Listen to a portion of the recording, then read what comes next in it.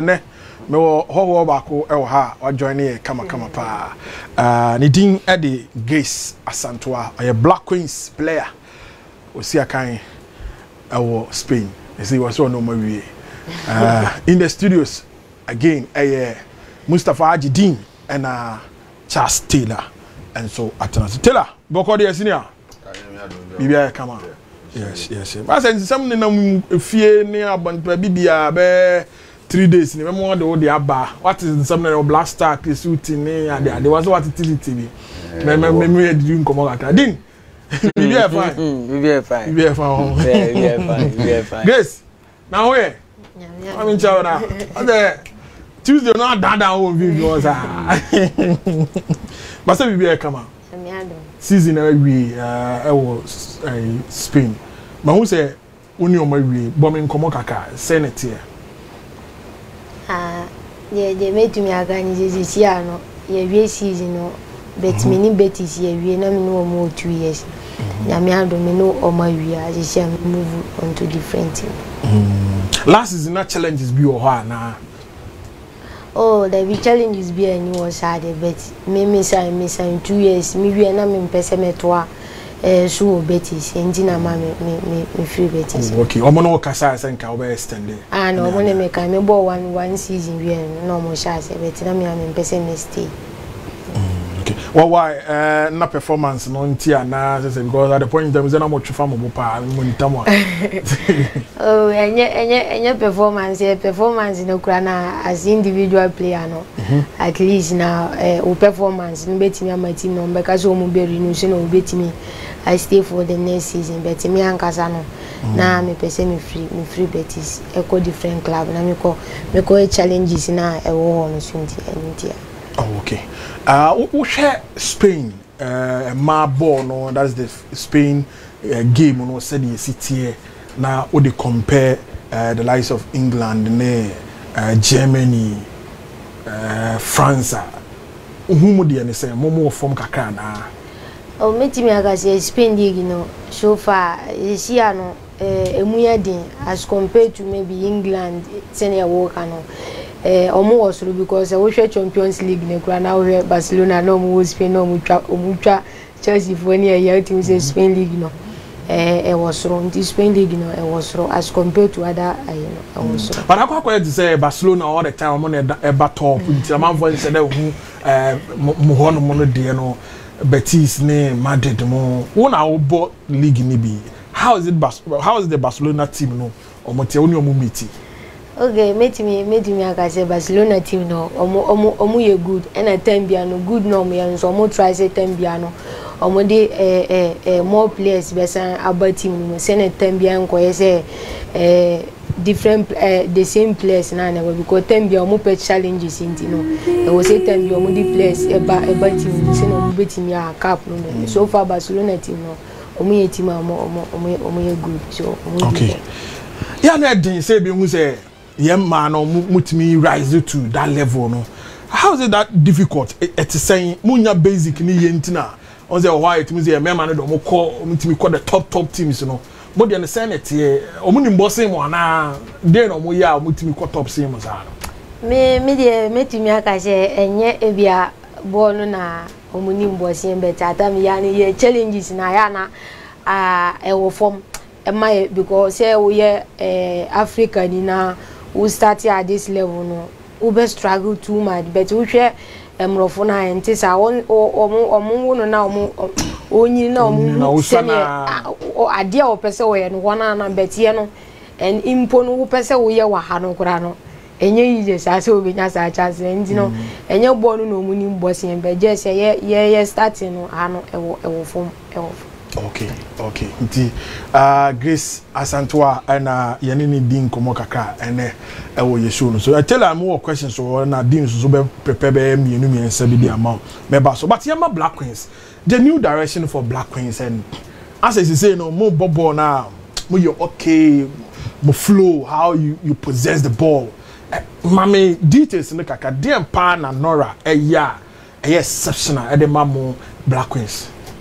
And the dika me dey make say me bo local coaches for na baso enye say omo nya ade but ade bia no me tambia kan say ye wondi di akire obi ni me yesin obi the local coaches ni metimi so omo ya de omo bo omo modern so na de metumi akan say coach we buy no players no am obi ahu say wonni particular position say Grace Asantewaa ni ntino position we na mebo ntini chinchina we say Grace Asantewaa na ebo wa ma challenges bi aba team ni mu a as a competition yes wontimi enjintum say Grace ni e chinchina amomfa memo nti wo player no kura no wo Grace na we no wo be force say bia no wo be bibi account eno na ma as a Black Queens esi ano e bobo na as a because bia person still na onya ni position obo nti I think there's so far no na ya dia about Queens team mu ama o you professional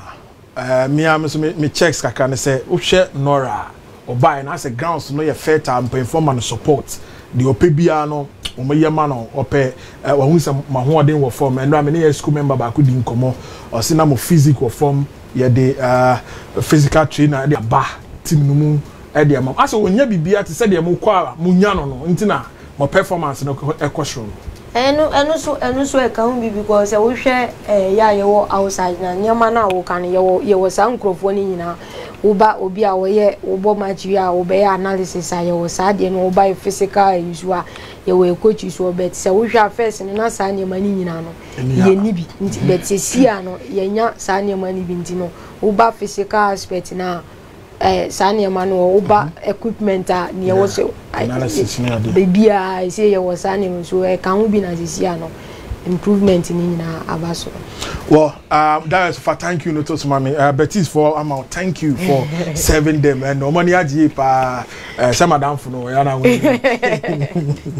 And Grace, thank you, Grace. Where Betis feminine. Omo you good, papa, omo you good.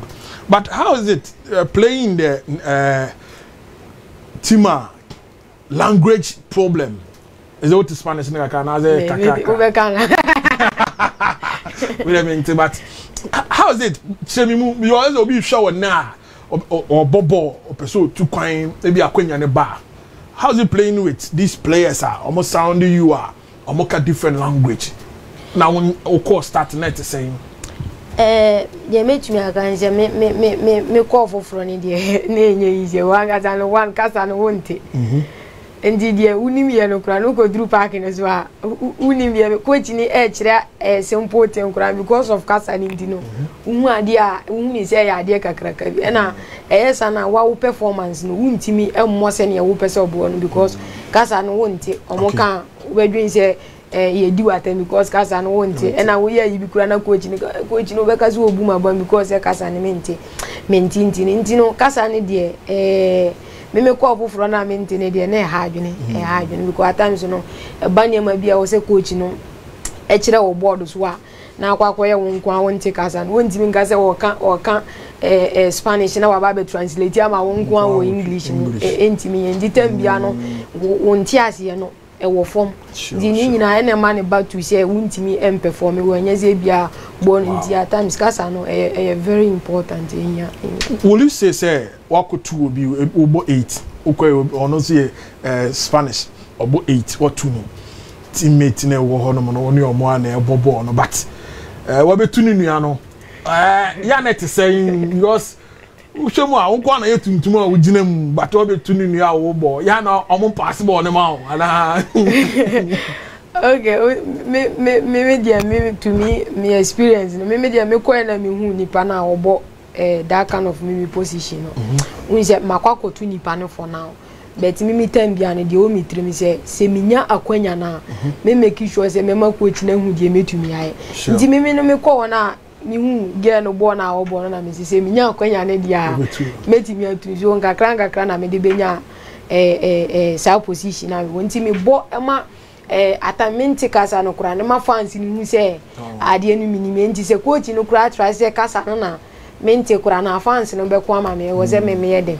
nti mi duru na minya sa kwanya me boma fans ni fili ye okay se na ebia bibia ni a coach no de me betena bench na bibia ni a tambia no fans na yi na eba ni nti coach no ebeti me ndi well ufili some one or two be say ebia races ene sa kind of talk ni bi obi o so bia wo ye tuntum ne sa de no face bi o meka say ye kuro mu kura races wa e wo ba bia tambia no unsheda entu kwa na unsheda nkoye ti say ball adwuma sie no obeka say obi ti obeka na amanfo operazes but say u ra kuro no na hu senate a obo say wangaza kuro no ukuro no we races because ewo ba bia because ade bia wunim ye bia no uduru ba bia unnya no betesa because one enye ho na ufiri two kasa no yemfa say unfiri no wasan beti kasa no eno kuro no betimi omo decide na intino me meka say races ni dey a normal thing so far as I dey wunim ye no nkwa de obenya obi intimidate intino en dey ewo oh din ni tell beba one or two questions be na fe matoa so de yana na ansana me de aka ne tell yeah unu abaja no 8 na boy 8 come up and highlight na yes what's your still that dey me first time e do aso na ma chia for no mo hwe aso ka se bi se coach no do hia nyina ere awode man so dey say any man here better than Ghanaian coaches because broni bia ni wo beba o perform we amfa mana onye adwuma because nim de oye so dey say di Ghanaian coaches so mo ntimi anye sa ne ema ni bia da bia o mbeko back sa ene high no per what you say no or per bia ye man yes because onim say wa anya mana enya do ade nkwara kwa gina akoye sa ade no because ohia sa ade nde na djuma ba Ghanaian coaches no so or request phone as yan fa man class ye be ni sa so ade ase eno na high no nti da bia no se broni be fa team a utina team na improve more I think say na bibini ni kuta no so what imagine say hwa ho kan aba mu team nim obi e dey be shame be obe so o prove so you good obi o bench ba ono so here ono so the same thing e ma competition here e ba team so ba team a competition nim no and the sentinel national teams ni nyina agija because what she said no na because Argentina now boy typical of Massis holding rule no because meaning so you're more of offensive okay enye se me na me bo say defend the second leg no Accra Sports Stadium then now would drop deep now say when I the main orchestra when I ball no distribute oh okay I the Corinthians na me yes and say me other I play and na ye bom finfin no at times no coach no o my etias yes position I born there eno na enka because obi a one strength yo I the na me ne boy 18 time go betimi akwajo bet wo hwe wo strength ni say wo kwaje bo na ba se na obetimi esi akuta na e dia free that kind of 18 ni na wo no dia ko e different ayi no nti ne yenyina no na obia e communication je se na obia etumi ba ti attack o ti mi join bi so o stay na me so attack no ba me so ma join because I didn't see you more of attacking because we hear highlights here proud from under 17 at the national team and the 20 at the national team. We know you for a midfielder, offensive, you go for goal. From Betis, I know you say you go for goal. But we know I saw you say you play more deep. I was your midfielder. Okay, coach ni mami woni. I think me train to. I think me train to do me ya o meju try me ntino o mami say me mo two touches ni entina na Din, unu aba wa ha say. I mean, one or two be man na afi yento aso. It's good. Now we say you say yen ha no. Yeah, kind of Real Betis, but yes. Pronunciation is different. What is saying? Real Betis. Real Betis. Real Betis. Wow. Okay. I don't know. I didn't have a week over. I don't know which one we are because you are there. And team number 4 in charge just 2011. Me person me bisa say, how is your relationship with African players or because me some 3. There's one Doreen Chigwe from Equatorial Guinea, right? Then there's one foreign base, I think from South Africa. More forward be. Is it? She's from South Africa. Well, she's also in your team. So you are like 3-4 Africans and I'm more on them. How's your relationship like with Omo? Okay, me can say me no more fine pa, me no more fine because ya so far any akwe blacks are ye team in click ye fine pa. This season so Moody 12 just behind is it Villarreal or around Villarreal was around 13th. Sub 2 in the relegation. Yeah. More performance, you know. I think you lost so many matches, about 17 games. Yeah. This is the no more performance, you know. Oh, share points build up, money, Barcelona. Okay, Barcelona, you say now Marco is a champions for Europe. Even the entire league season, they lost just one game and no more draw one. They consider just 10 goals, scoring more than, I think they scored about more than 100 goals. Yeah. Or 30 games or more boy. Then, we just say, I'm lose so many matches. Me to me I can say your finishing your team no last season no na players no na injuries no edoso e no can be and two so na like league no standard the league na dru no enye players na ye di bo league adasi last year season and also can be na ma so competition here then okay yes in the time bia no be nya players Tambia no we active in that kind but last year Betty's team no na and say players no e form who compared to standard na league no na e form any okay goal scoring no swear because we share the likes of Alba Redondo more moji goal king ye nua ba ofi Nigeria Asisat Osho Lamo omo goals no mo team no one na top scorer your team no I think last year na Sosa Angela Sosa the Spaniard okay or no or how many goals I think there was 6 or say okay 8 into o share Alba Redondo money those ladies in former or more e wo ho no ma o gidi say going forward no next season team ben na o gidi say obetumi compete or more looking at Levante more Real Madrid more Barcelona more you say team men be to compete or more top or do you think there's a team be quite ready or be to me a Barcelona for fee so is it one of fees never was that for Spain gra free Spain the honor me ba say who kwa here fan I want for person I want for sending message and I grace you thank you near there so where are you going now from Spain who kwa here okay me call Mexico sisia me call Mexico confirm. Oh, okay. Okay. Oh, okay. We're in Mexico. I'm with team. Hey, Grace, I never signed. How many years? Okay. Me sign 1 year. I never want to be in team. Me sign 1 year. Okay.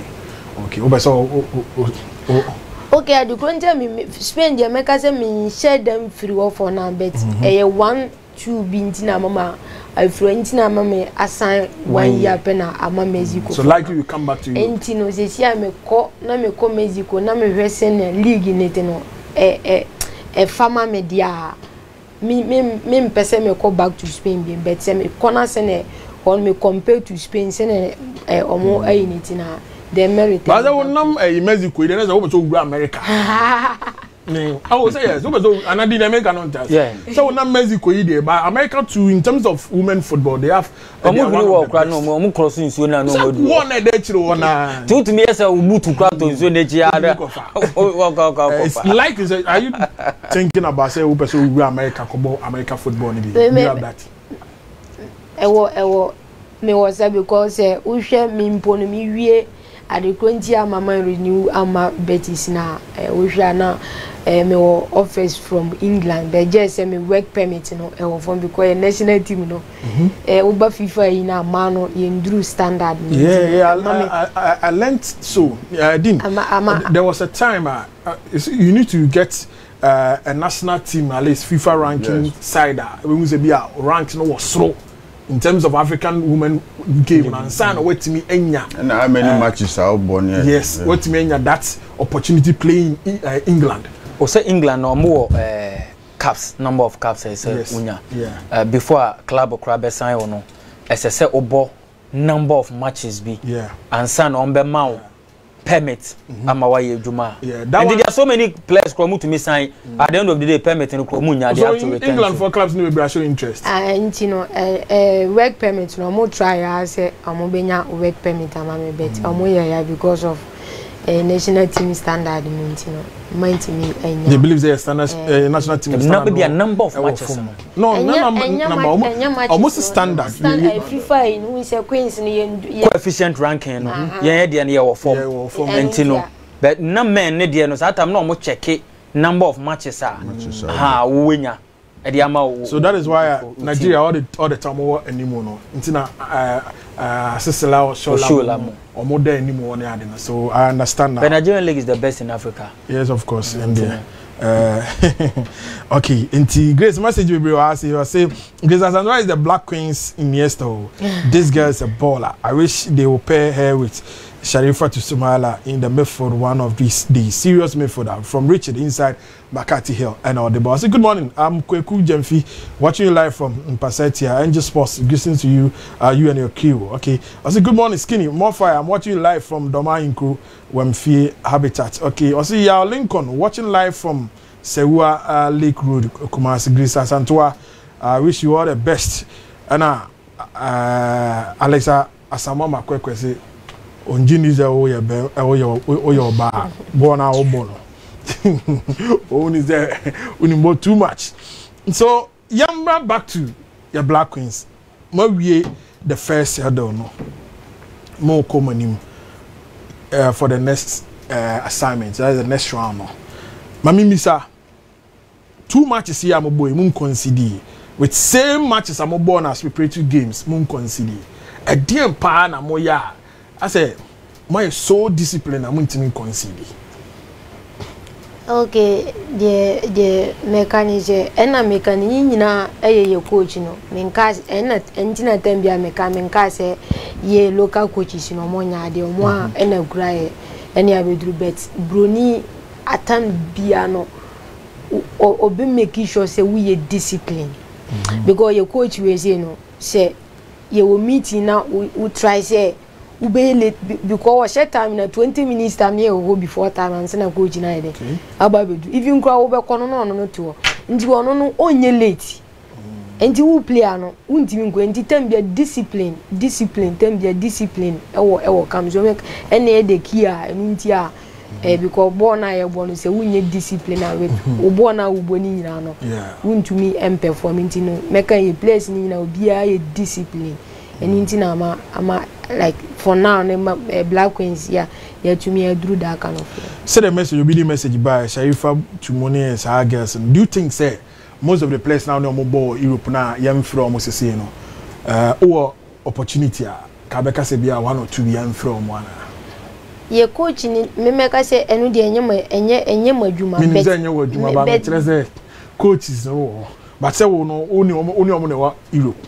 say ke bia wo sa player we say last time what can say Priscilla na ho ton no be gina ni mu abeboa na ade so you think say be a player bi wo ho a obeka mo ho team ni mu abeboa pa me de metumi aka say players ni bebre wo ho a omo beka team ni mu a omo beboa but ena meka ye coach ni wo chini okay ndi onu ni players ni say me anka say ndi dia de me meka say ane mo mfa ne mra na bia coach no onu du onu nani no ohuni sa ana wompe go coach before be free camp no wachi okọ otu kwanti no ni players na ofre omuni nyina na tambia so hu different because me ya we say obi any position wo team ti tambia ofre camp new players o ma we ya we say obi bi afrim no odi bi aba because players no edoso Paris 2024 mo de yebeko my passport are ready madam driver was no ni able pa man for boys no mo kuta passport mo twan say be kwa assignment to pa o be zo go bi oh age o be dem tina kru mo da bia na o bona ma interview I agree o go Mexico to be to America o do an wo be interview okay mo de yebeko nyame aduma yebeko mo de yebeko nyame aduma Okay. Is that the money last hope? Money go Paris. Do you remember more Kromaro? They won't qualify. But now we are now going to face the big girls of Africa. Likely maybe and Namibia, Mali, ni Zambia. Osho mo born or mo bona. And I say Zambia ne Germany share and yen Queen. So Usha born ni be to say yes. Or more developing pa. Meaning say unyo coach there, but looking at those people now, you be sure mona. How well are you guys prepared? Say, we be to me a face you. Me je me tumi aka sisi ano Black Queens tembiano ya ye ready tembiano ya prepared because we share performance na Tuesday ya na which means ya ye ready wo anytime bia make the Black Queens mo match mo be Sesi ano yenyabre. Sesi yenyabre ndi tembiano ye dey prepare ya ready. Team bio bebe bia. Team bio bebe bia. E coach no na nyedi o. Oh no. Se uja no kura abakwa ko free US se woni nkobo match. Ni muze na ono mark commission no kunta kwa online. Ono dia one play because ni players ni dia who try any opponent you come. Obia. Not Nigeria. Cameroon, you know Obia amra. As a mu ya shi kakra o. Okay, Grace, but I love the confidence now with the Casano, and you know what more yenti amu etimi kanisano and maniaji papa. Musica bia kamana, mu bonus is near the kakao mu alomotu ani nyina. So ni zo kind of crime ejimi there. Hello, Matia. Had you win Guinea? Say we need the Afenia, ya boy, and you know, may assure Midfielder. Mutua qualification and Mutua winning bonus. Okay, this year the minimum dear. But say the cancer because my man they need to winning bonus the mom. Every match be Mutua the mom. So I want to know, say, mobile first league ni win Guinea, no, Guinea no Munya bonus be the enemy guys we say Tuesday we any match no and the bibi or one ebia afina okay tela mini aba na wi say nani na wi o say good morning Kwame Krowura Kwazi am for Twister here. I'm watching live from Obuase Kwazi Obuase no dey ncho be free o kakaka nche bia be free o we brutal we good rough but kakaka we be free nche no go school nche bi obe free o baby a good one obe free good one obe free o baby say nyono on good na so wonya adwuma good one papa tell am me now so na me mfa ye me ni din wie ma me akasam 10 minutes bi na fe ye mfa wrap up na yenko George Amwakwa be kasa wo Chris Witty no so onye impress with him me bra panya me ni shadow nso be kan bi me say be 2 days na wonya mba adwuma because na enya ndu shadow what is am common bi Randy Abin so can say Chris impressive. Yeah. Looking at the 3 matches now, Chris Abono. I say yeah man of pressure, say impressive. You quick resource. What is answer me? Only omoya adwin. Oh, your take on that? Yeah. Skinny. Me no omoya adwin papa. I say my can I say onukra on my way sanke nipa bia sebe. Ya dwe kwa ni kranka ehun ya say appointing so na blaster coach Chris Witty. Yes On deserve how be no mferi here what up one count no mferi here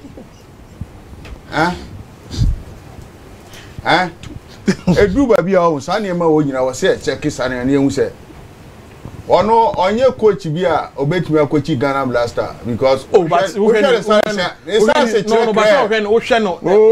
qualification and still you know say qualification at the Blasters is here ya the quality na Blaster quality ni one free quality players and as I say and we are sure say party ball na da bi o man ball no wo ye coach a wo nim de o ye o national team a o be party start e na hwan you press in bebre until create competition. Yes, because nipa nim say opportunity you know no one oba be yes oba be bo ono what they atu na you say me ye den kra me na me bo no because competition be any Blaster ho ye nim say nka wo kogu ye nim aso ayi bai on kogu ye Blaster on count He was part of them. Part. Technical team. Yes. Yeah. On Crampon and I say on fire and didn't go or take you over and we expected something different. And come or buy a crank and comedians and coming say or buy a issue another Aibia. Bema you say coach we different. But by the same results now and the same place now or Sadeba. And it's the same selection now no ye. And individual ball now no mobile. They say a blaster boba Chirame Bobby or mobile. Still you are not so impressed. Oh, I don't cry watch I was say a permanent time cry because I was say a permanent I didn't know ye. And I said it's too early. I said early. 2 months, 3 months. 3 months. About 3 matches. 3 matches. And how many results no ya? So on shall be unshare. And you hear about blaster boy. I would dear chile so a coach until certain way. What you call face in Nigeria forces here. We could face Senegal for a two way deal. I'm an Agasa credit to mention. We had the empano 1 year. One way selection now about 2 and one or continue. And you're fine. We a coach. I was sir. There be a who say, because you have a coffee. A Tumunadi on Besha, and you on by one desire some okay. Or no by the end, train player or dinner bar, or bet you the player crab or man bench. Oh, man, or the Dada Nebo, just or the beef frackeke, or Mobi. It is an idea, never quite full for you was on Quasiapia Munira to me, had the talented players, ever blast them. If you continue this old selection, so when your boy say, "Sir, play away," I was here bench and kakra. No, be Super Bowl because we shall blast our bench. What do I need to walk around? And that will be our okay. What you say? If you are not there, I check crowd. So almost I can't cram it. I check Ghana. I check. Chastila. And then say, what say? Africa, Mojana friend. And was I so free. What is that? Okay. Didn't me also. As a good morning.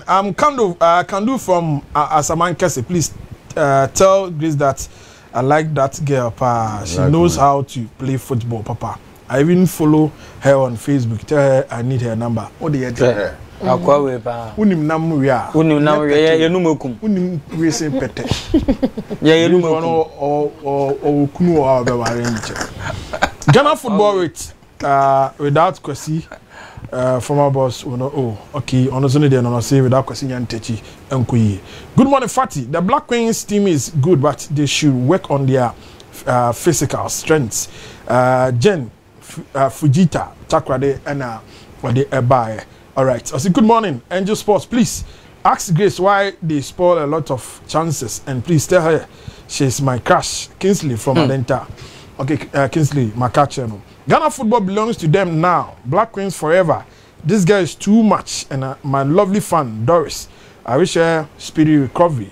Until we a message kaka and so Abba. Dean, comment na surrounding Kisuti na the mamim and farmer wanafi. Also wrap up mame na ya me sorry jumadi no so me say week we dey maka wasem mebre ya okay yeah waka ntia mame mfa from the me kind say and I will still reiterate my statement say he has never been my favorite coach. I've never liked his style. I think he's past his prime. He's never been exceptional, but he's been the nation's coach. So before prior to his appointment, everybody was like, "Yemfa edwuma no ma no, on na betuma ye, on na ye ontie obi asem, on na betuma ye edwuma no, on de obi aka ontie, on mamu influence in the selection." But we're not looking at his competence. What he brings on board. We're not looking at his technical knowledge all in the game. Okay. Look at Chris Houston's record in the EPL. He's just an ordinary coach and I want to hype on the doors. Let's go to the next issue now. Anti, I mean, medium so called medium. So competition, one. City Cup, no. City Cup, no. But Chastila, make no mebo we ma baso. Chastila, me wo ibi wa.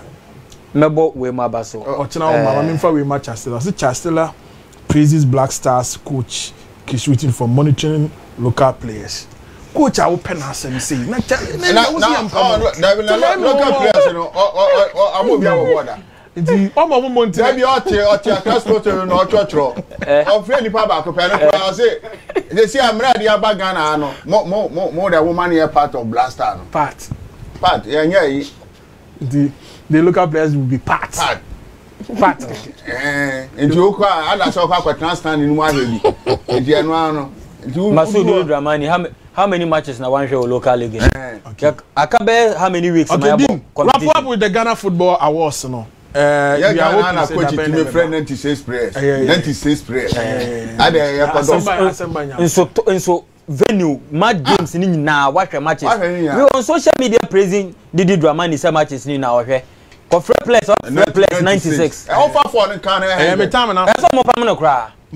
96. I'm telling you. 96 players. One brother. You're not serious. 96 players da. Masudu Dramani assembly en kan tina member say make tomorrow is another day.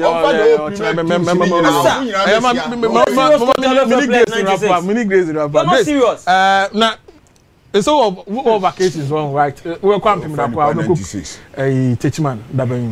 Nyame aluma me ko Techiman Sunday. Na just now ni ampedo kwa bond no. Techiman o free. O fate bubu. Atebubu amanten ba yere wo hotu atebubu okay osire phone him na wie o teach me on skinny more fired greet grace for me okay grace ate nti message kaka amam for the teach me for the message o me dey basa na Richmond I use so show from Kintampo nti mama check Kintampo for nyina I pada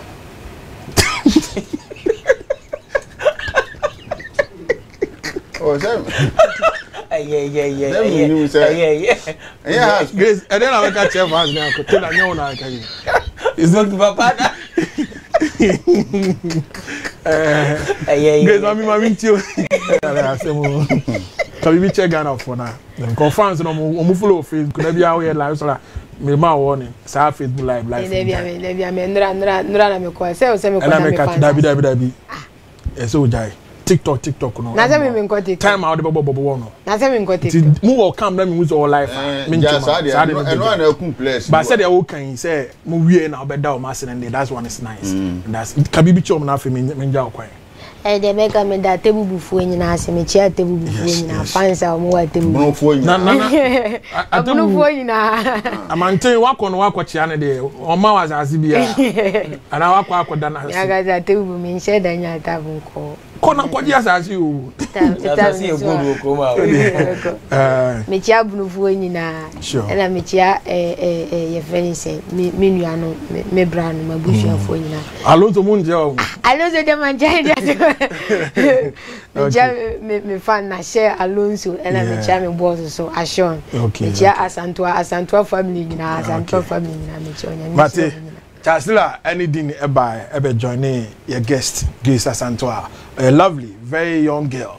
We born at Chapa. But Grace na abe na obe wale and I won't do it. Ete me boy no nkazi enware azemi nware jisi. Okay.